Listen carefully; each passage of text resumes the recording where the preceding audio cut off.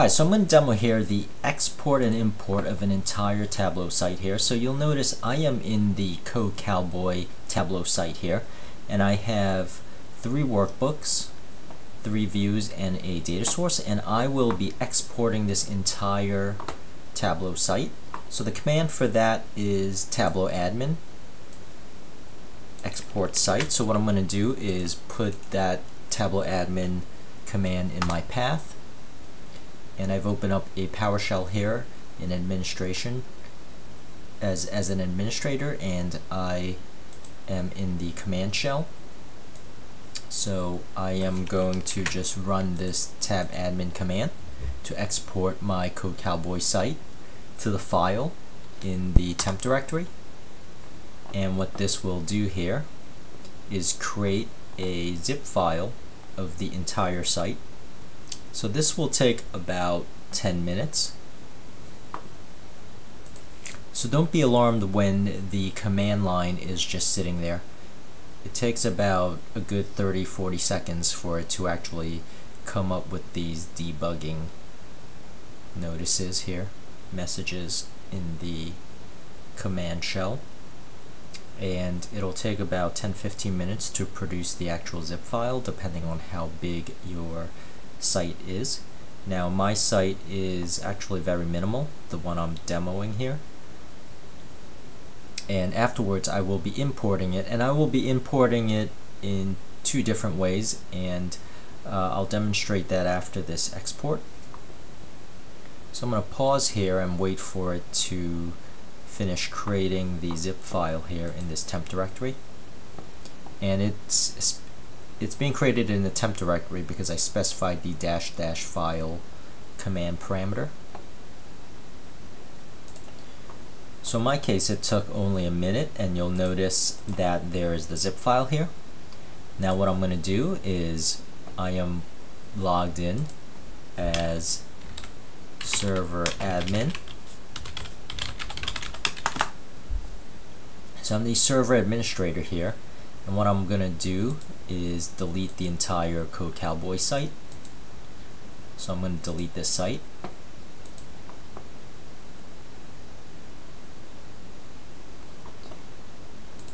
And I will be running the import. Now I'm going to do the verification, and I'll show you the verification requires two steps, whereas the -- no verification flag involves only 1 step. So I am pointing the import to my file here, codecowboy.zip, and it will give me an error that the Code Cowboy site does not exist. So I'll have to actually recreate the shell of the site. So notice it gave me that error, so I'm going to go back in here, and I'm going to go to settings, and I'm going to say add a site, and I am going to recreate that site, Cowboy. Make sure it's the same site ID, and it's case sensitive spelling here, and I'm going to click create, and I'm going to run this command again to import the site here. Now it's going to work this time. Now this is going to be a 2-stage process. What it's actually going to do is it's going to expand the zip file into a temporary directory, and the temporary directory, it will ask you to verify that directory. So this will take a good probably 5-10 minutes. So I'm going to pause here.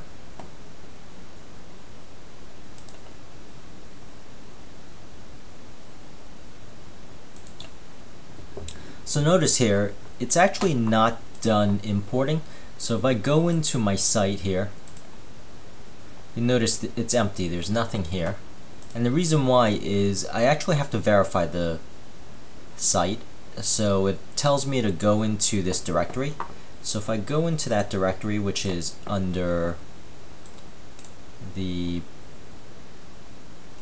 C:\program data Tableau server data tab service temp directory, and it's a very specific folder, import underscore, looks like it's this one.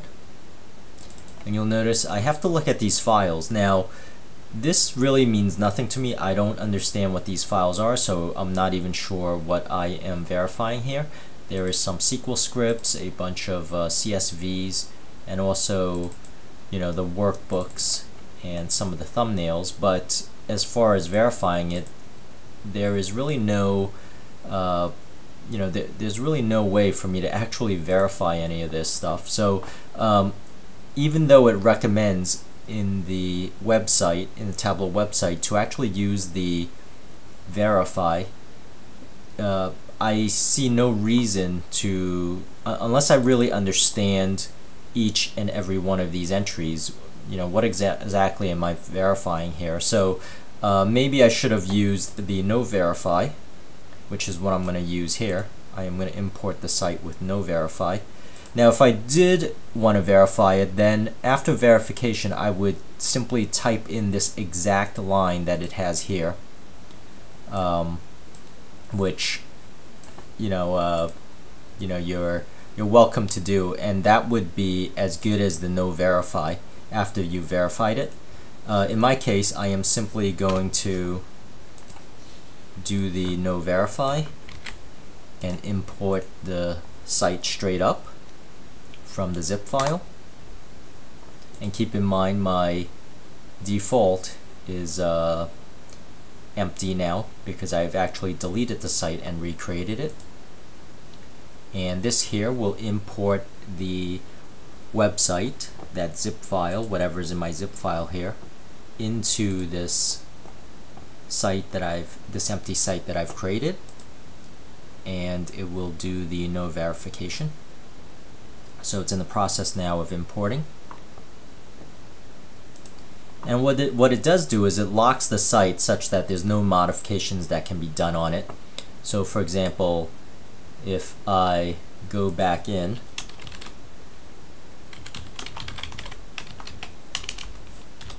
it will actually block me from editing or viewing the site. As you can see, I can't actually go into that site, but I could go into other sites.